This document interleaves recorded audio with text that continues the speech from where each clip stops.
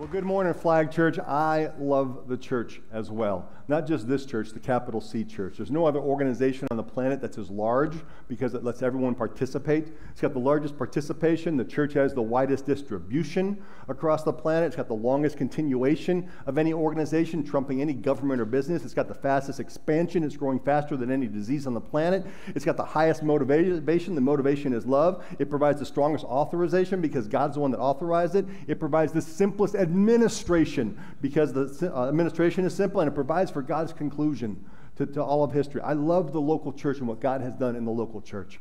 We've been talking about in this series in August, some of you, oh, by the way, my name is Mark. I get to be your pastor. It's good to have you back from the summer. Some of you haven't been here past couple of weeks, so we'll do a quick recap. We've been talking about how the existence of the church, when you look back to the first century secular history, how in the world did the church even make it out of the first century? But it did. It's unexplainable, yet it's undeniable. And every Christian church has the same mission. Let's go tell people about Jesus, but vision's how you carry it out. And we're trying to build vertical and horizontal relationships. That's our goal. That's our heartbeat. That's where everything flows out of that. We've got that banner outside, and some of you have already signed it. If you haven't signed it and you love your local church, it doesn't mean you agree with everything. It doesn't mean you drank the Kool-Aid kind of thing. It just means like, man, I love where I go to church. Yeah. No, I wish they would sing this song because it's my favorite. And I've been here 16 years. We've never sung my favorite song yet. Any guesses on what it is besides from the wife? My Sharona. No. Although, I remember that. I remember that song, all three chords of it. Yeah. The Almighty Fortress is our God. Because most everything we do is guitar-based, and that don't work on guitar if you play guitar at all. Never sung it yet, because we're not about what needs to be for our preference. Anyways, so if you love your church, would you go ahead and take a few moments and just say, I love the local church because, and just write down your reason, man. We'd love to go ahead and get that thing filled up.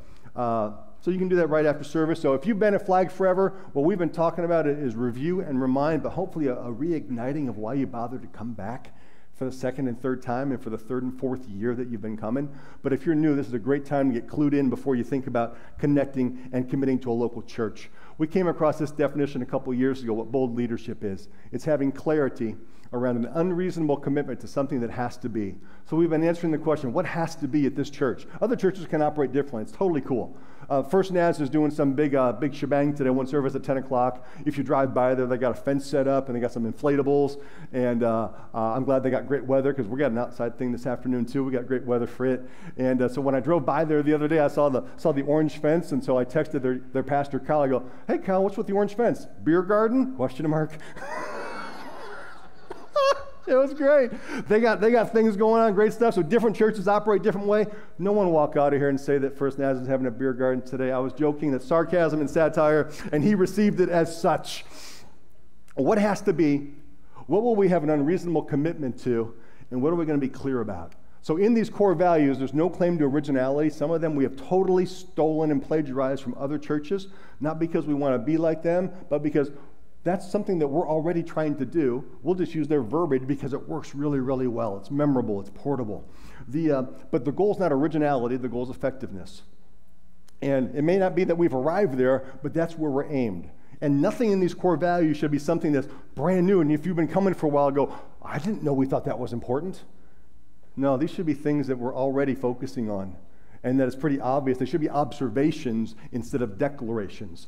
And so we went through the first 5 last week, and we'll recap them very quickly here this morning. The first one is the only one that's in order, and the most powerful one, and important one, is the Word of God is the only non-negotiable. Not style, not structure, not service schedule, but the Word of God. There's no negotiating there. That's what we're going to stick with, and we're going to stay with that. We're going to meet needs and plant seeds. We did that this past Thursday, and we celebrated that a few moments ago. Though being good words aren't just enough. We need good works as well. And so we did that this past Thursday. That's going to be a core value that we're going to continue to pour into people. In the same way, number 3, we want to be a perfect place for imperfect people. If somebody walks in and they're upside down, they are messed up, they are broken, yeah, we want to love them just the same as if someone walks in that looks like they have it all together, because the person that looks like they have it all together, how many of you know they don't have it all together? Everyone in this building has got issues. Some of us just hide it a whole lot better than others. Jesus didn't come for the well, he came for the sick. And so we want to be that perfect place for imperfect people. Number 4 core value is belonging is the beginning to believing and becoming. We used to phrase it like this: please don't attend a local church, connect to one. This is something by an author that's a friend of ours. It was like, that's excellent. Because there's some people that belong here. They feel like this is their church. They wear the t-shirt. They even wear the t-shirt. They've got all that, yet they're still not where they need to be in believing, and they know that. And they know that we know that. And they've not yet gotten to the spot in their faith where they've matured in their faith and have made some harsh decisions that they know they need to, and they know that we wouldn't agree with them on some of the decisions they're making, but they know that we still love them, so they feel like, yeah, that's where I go to church, yeah. But no, I'm not there yet. But chances are, if we didn't let them feel like they belonged, they'd never get to believing and becoming. And then number 5, we're going to communicate grace and truth. We're going to go full go on grace and not soft sell grace. Grace is going to be 100%, but so is truth. The church is best and the only organization on the planet that will go full go on both. If we're not careful, we look for a balance of grace and truth. If you want more on that, you can get last week's message. If you have a bulletin, go ahead and pull it out right now. We'll get started this morning. If not, lift your hand. We'll make sure to get one to you. The first point today is this: we are contributors, not consumers.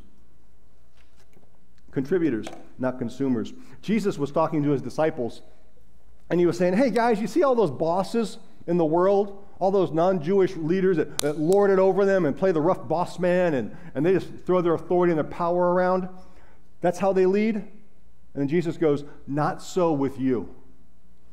That's not how we're going to do it. That's not how we're going to do it. Luke chapter 22. Instead, the greatest among you should be like the youngest. Any babies in the family? Babies? Any babies in the family? They always got picked on all the time. Yep. Not the greatest among you should be the youngest. If you're the baby, you go tell your brother and sister, Jesus said I'm the greatest.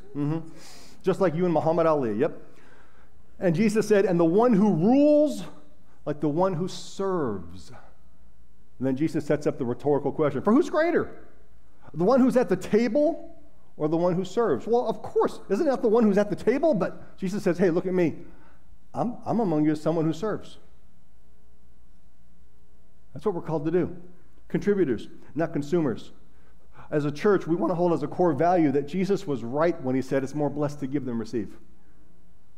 He didn't say it's wrong to receive. I mean, come on, someone walks up to you and says, hey, God told me to give you this $100 bill. How many of you are going to go, no. You'd be going, thank you, may I have another? That'd be just fine with you. It'd be just fine with all of us in the room. But it's more blessed to give than receive because we are called to serve. We're called to serve. I'm not sure if you're familiar with the Babylon Bee. It's a website that's Christian satire. If you're familiar with the Onion online, it's a Christian version of the Onion. And there was an article there the other day, quote unquote, that said, local man praying earnestly if he should volunteer at church 1 hour every other month. Like, really, should I do that? We are called to be contributors, not consumers. We are called to serve. The Son of Man did not come to be served, but to serve and to give his life as a ransom for many. A local church is designed for you until you become a part of it. Then you should be on mission with them. We are a hospital for sinners, not a resort for the redeemed. And so I need to do a physical object lesson here, and I'll need your participation. I need 2 things from you. First off, figure out how long you've been attending Flag Church. If this is your first Sunday, you've been attending 22 minutes. But figure out how long you've been attending Flag Church, and I need everyone in the room to please stand. You will not be asked to hold hands or cry. It's okay. So far, so good. Okay, if you've been attending Flag Church for 1 month or less, please be seated. 2 months, 3 months, 4 months, 5 months, 6 months or less, please be seated. 1 year or less, please be seated. 2 years or less, please be seated. The people that are still standing were here when we moved into this building and we were having 2 services, and one Sunday I had to get up and say, hey, we think it's time to go back to 3 services. And they're willing to be flexible for that, though they know it may have caused them to have opportunity to serve a little bit more, and more might be required of them.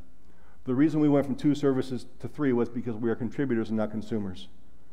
Because it wasn't about, hey, we got plenty of space, we don't need any more people, we're paying the bills, but we need to create capacity for people who weren't here yet. You know who those people who weren't here yet?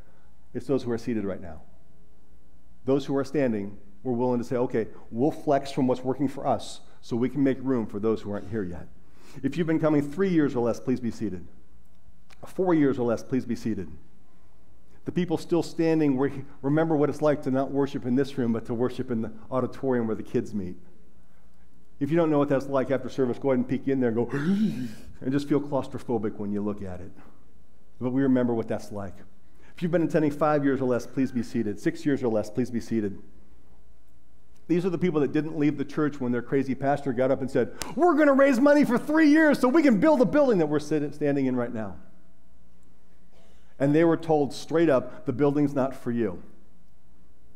Straight up, and you can ask them later, the money we're raising is not for you to be more comfortable. It's not for you to be convenient. It's not for your pastor so he can quit doing 3 hard services and get back to doing 1 or 2 services. Ha, that didn't last anyways. The reason we're raising funds is so we can build a building for people who are not here yet. If you're standing, you're surrounded by your fruit, because the reason we raised the money was for the people who are now sitting in this room. The people that are sitting in this room right now, the day is coming when you will be challenged to do the same. That, hey, we sense that it's time to move forward. Will you go ahead and give? Will you serve for people that you don't even know yet, that you haven't even invited yet, that haven't even married your daughter yet? So that we can have a place and capacity for them. Where am I at? 6 years? 7 years or less, please be seated. 8 years or less, please be seated. 9 years or less, please be seated. The people that are still standing were here when their crazy pastor got up and said, hey, we've been doing 2 services, but we're going to go to 3 services now. We're nuts. And we did it. 3 services in a room that holds 120 people like sardines. 10 years. If you've been coming for 10 years or less, please be seated. 11 years or less, please be seated. If it's 11 years, you were probably here the day we dedicated the kids' zone, the building out back. Yeah, I know. It's not science. Stand back up, Trinity. There you go. 12 years or less. 13 years or less. If they're still standing, they remember what it's like to not worship on this property. But this church used to meet in a rented facility in front of Quality Floor, in front by what used to be Sutherland's and Moley Chevrolet, that little building that's Gerard Medical Center. That's where we met. And these people said, yes, Pastor, let's go break ground on that land on North Rouse, and let's go ahead and give money, and let's build. Pastor, do you know how to build? No. Contributors, not consumers. That's what we're called to be. Can you say amen? You may be seated. Thank you. Thank you. A hospital for sinners, not a resort for the redeemed. Whether it's the poor schools in town or the Chamber of Commerce, down and out or up and out, it does not matter. If you are lost, heads up, Fly Church is coming for you. If you're found, will you come with us for those who are lost? And if not, then this might be the wrong church for you, because that's where we're going and that's where we're challenging everyone to do, is to come with us for those who are lost. One of the things that we do to try and love people and to encourage them is if they come the first time and they fill out one of the cards, we take cookies to them. Just like that. We used to buy them at Walmart, but Amazon works great. We package them up like that, and the staff, the pastoral staff, we drive them to the 4 corners of the 4 states, pretty much, it feels like. And we drop them off if they're within 30 minutes, and we think there's a chance they might come back. Oh my goodness, Kieslings, yeah, all the way to wherever it is you live, out in the middle of nowhere, man. Farlington, yeah, because it was on my way. I was going to Kansas City, so we dropped the cookies off, and that's why they came. And it was your neighbor that said, if their tractor's not there, they're out working in the field. I remember that specifically. We don't mind doing that. But you realize all your staff lives within like 2 miles or 3 miles of this local church. Yet this local church covers the entire area. So wisdom dictates that it's time that your staff stop delivering the cookies and the church start delivering the cookies. Would you consider to be part of the cookie team? So we're launching that today. If you're willing to be someone that would have some of those cookies, and you don't have to have a conversation. We give you all the training. It takes all of 5 minutes to give you the training. If you know how to operate a GPS, it'd be someone that already lives nearby you. You'd get contacted. The cookies would already be at your house. Don't eat them before you deliver them. The cookies would already be at your house. And so we thought about how can we let people know how to let us know they want to be part of the cookie team. C is for cookie. That's good enough for me. At the bottom of your connection card is an A, B, C, D, E. What is C for? C is for cookie.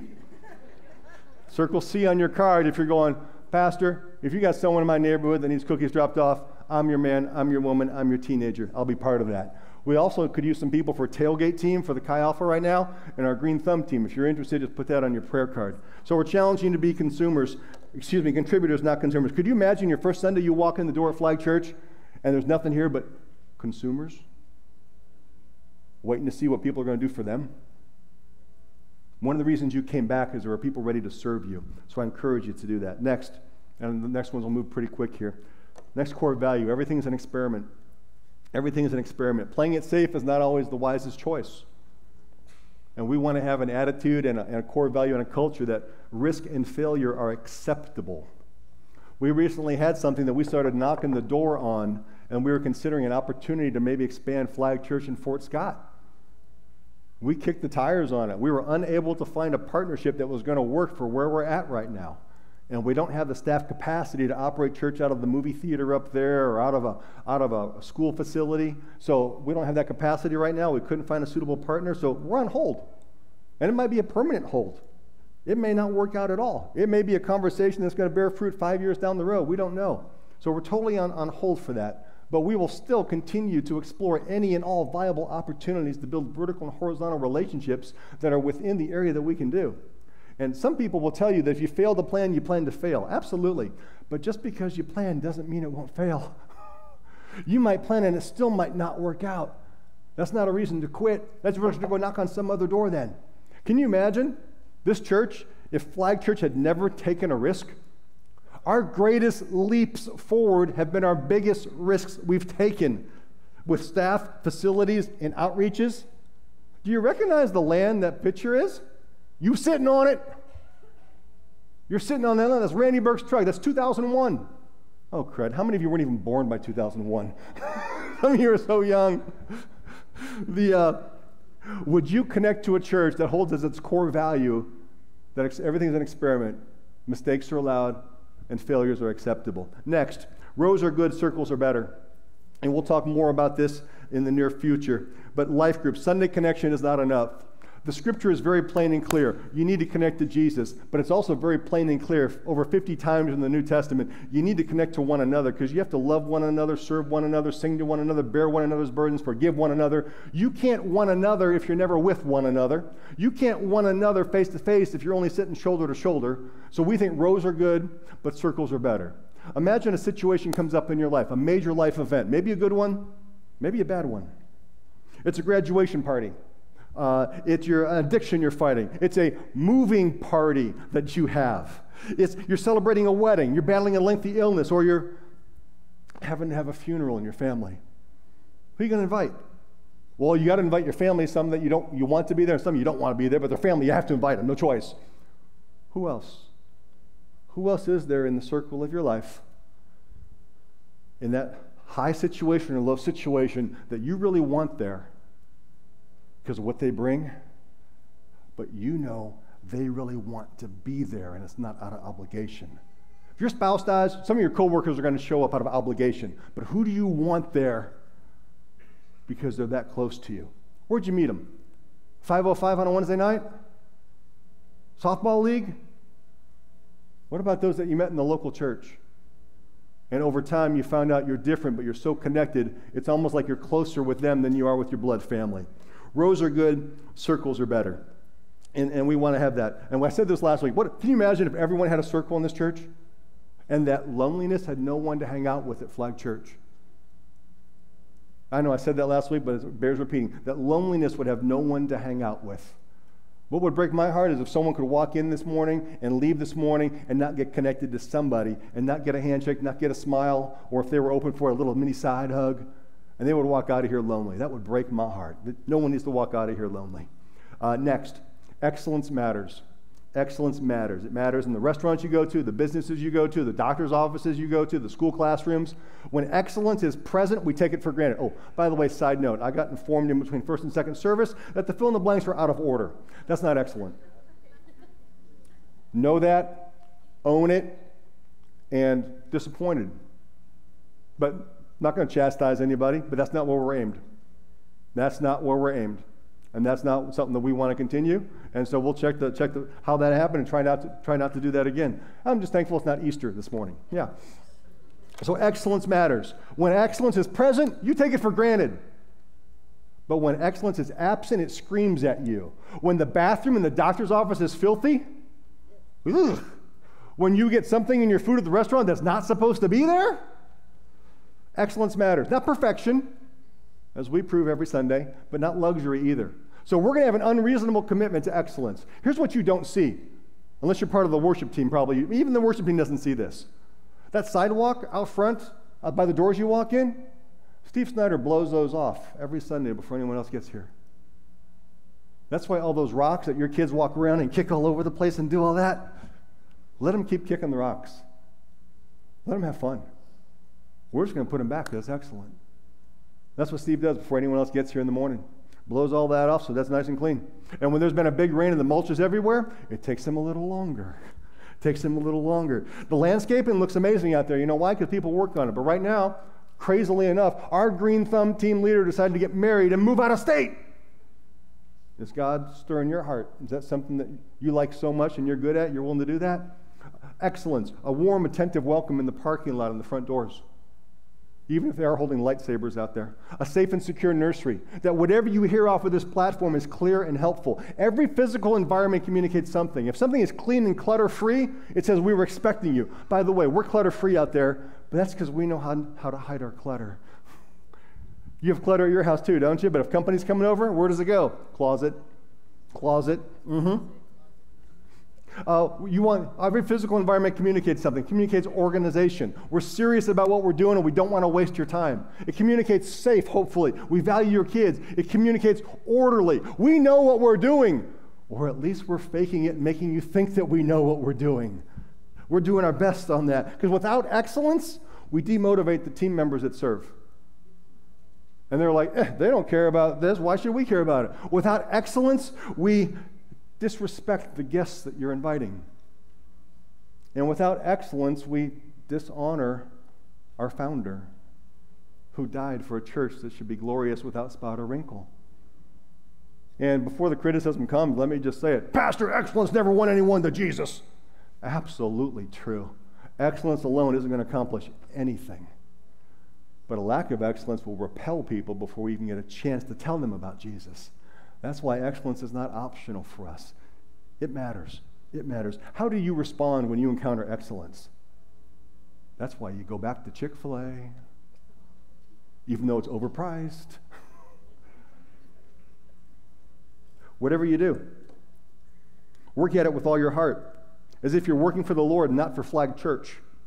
Since you know that you will receive an inheritance from the Lord as a reward. It is the Lord Christ you are serving when you're in the parking lot. It is the Lord Christ you are serving when you are holding a baby. It is the Lord Christ when you're filling up a cup and you're handing it to someone you've never met before. It is the Lord Christ you are serving when you get here at 7:30 on Sunday to get your instruments or your tech ready, even though you were already here on Thursday night rehearsing.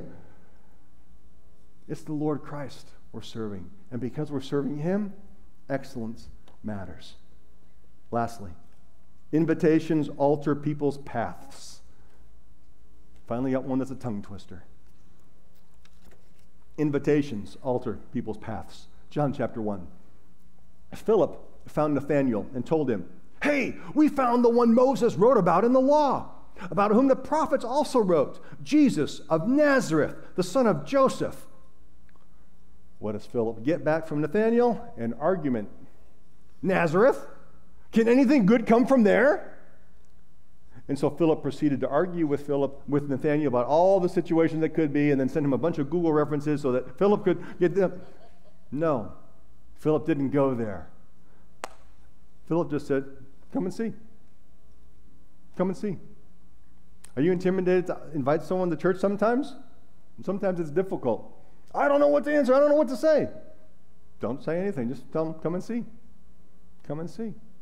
The next three little points I want to share with you totally stole from North Point Church in Atlanta, Georgia, but they fit. If you want to be someone who's a bringer and bringing people, these are three clues, three things that when you hear it, maybe something goes off in your brain going, this is a good time to invite somebody. This is a good time. They're called the three nots. The first one is this: not in church. In your conversation, and for whatever reason it comes up, "Hey, I like your shirt. Oh, what church do you go to? Oh, we're not in church right now." Boom. "Oh, you're not in church? You should come check out my church on a Sunday, man. We'd love to have you. Just come and see." You're not asking for help. Don't carry around a membership card and stick it in their face. Just, hey, come and see. The next knot. It's not going well. Man, life's not going well. We're getting sick. Relationships. man, I went back to school, not good, not going well. Really? I'm sorry it's not going well. Maybe you need some encouragement. Why don't you come check out my church? I always feel encouraged when I leave. You should come and see. So not in church, not going well, or not prepared for. Oh, man, we got a baby coming. Oh, hey, I just changed jobs, man. Oh, my car just blew up, and I don't know how to fix.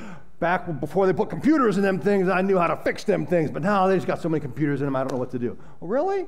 Wait, you should come to my church this Sunday. Just come and see. I feel encouraged when I leave, and maybe you would too. Question. How do you feel? And yes, I'm talking about heart here, not mind. How do you feel toward the person that invited you to a local church and helped you experience Christ? And maybe it wasn't you. Maybe it was they invited your dad, who hated church because he was drugged to it his entire life. Or maybe they invited your grandpa, who was an alcoholic, but someone looked in his face and said, you need to get off the booze and get in church. And grandpa spit on him and then went that Sunday and went down to the altar, got saved, old style, used Kleenex, all that kind of stuff, went home, threw the alcohol away. How do you feel toward that person? Are you ticked off at them? Are you mad? Of course not. You're like, thank you so much. I don't know what I would be missing out on if I wasn't connected to Christ through a local church. Now, let's turn it 360. How does that person feel when they step back and they look and they go, wow, look what happened with my invitation. I just invited them. I invited his grandpa a long time ago, and I'm coming to his grandpa's funeral now, and here he is walking across, and wow, you know how he's feeling? He's feeling like this, man.